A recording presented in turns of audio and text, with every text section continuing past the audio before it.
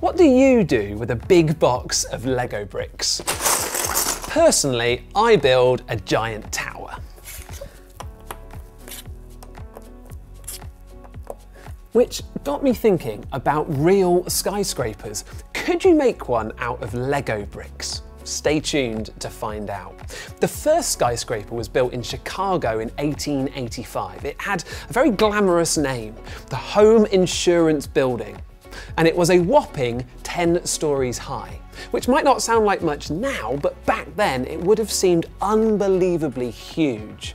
Today, the highest skyscraper is just a little bit taller.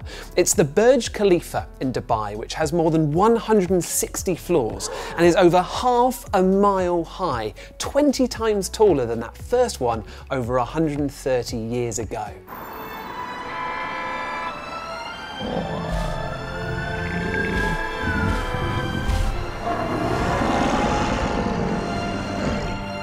Okay, let's have a look then.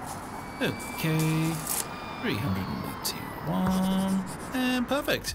The Empire State Building in New York is probably one of the most famous skyscrapers, and not just because of King Kong and his tape measure. It was the first building to have more than 100 stories, and it was built incredibly fast, with builders completing almost a story a day. And the big hammer, okay. Here you go. Whoa.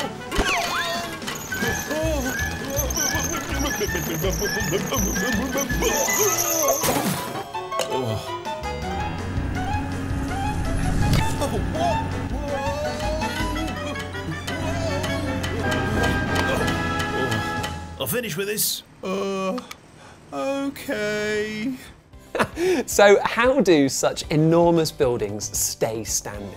Skyscrapers are amazing feats of engineering, and the designers have to think carefully about the forces that will affect the building.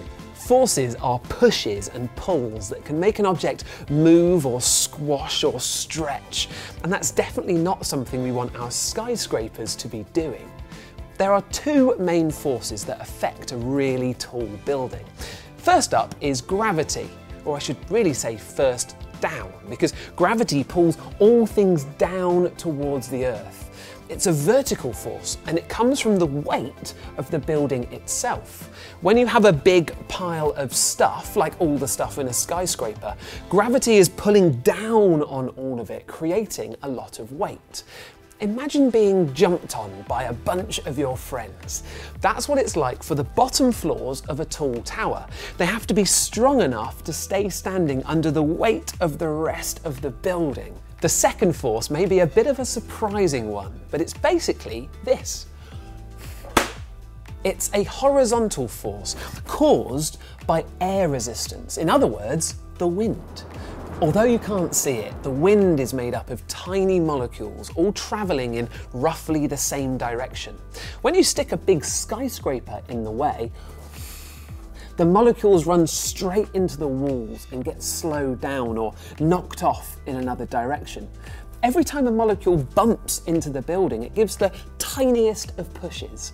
So when you have trillions of them doing it all at once, it can add up to a big push. In fact, for really tall buildings, the horizontal force from air resistance is more than the vertical force from the building's weight. So, to keep standing, a skyscraper needs to resist these two forces.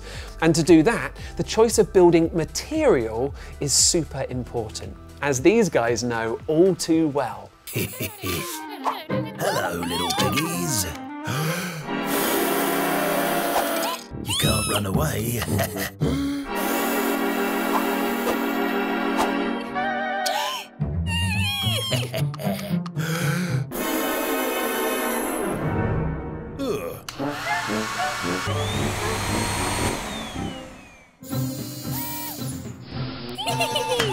What's happening there then?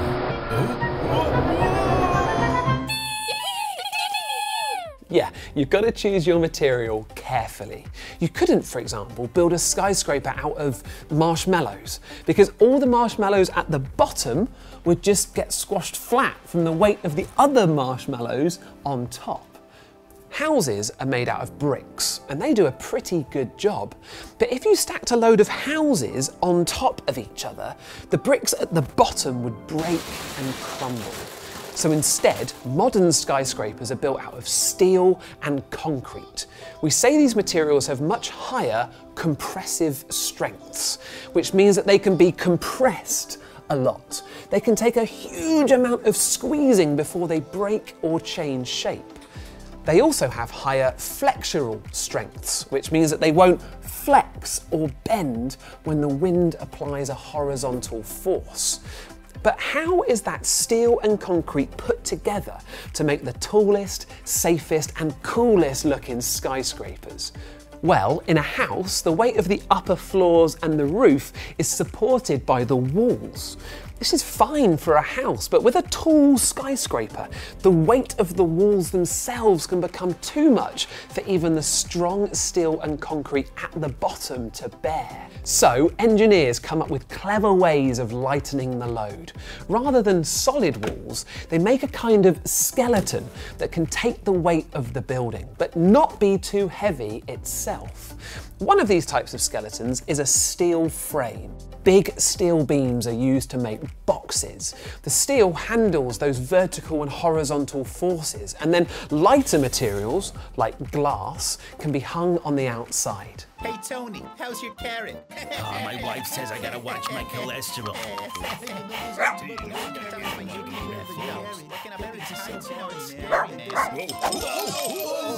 afraid of heights. Oh, they're not paying us enough up here. Steel frames are strong and they're lighter than using solid walls, but the points where the beams join can be a weak point. Plus, the need for supporting beams in the middle of the building means that your rooms inside can't be very big. A more recent skeleton type is something called a tube. Instead of having supports that run through the centre of the building, in a tube they're only on the outside, and the steel beams are closer to each other and they run up the full height of the building, so it acts like a hollow cylinder. Fix that cylinder firmly in the ground with strong foundations, and it does an amazing job at staying in one place, no matter what forces you throw at it. Whoa. What? Oh. I'm gonna go and check my cat's okay. What's going on?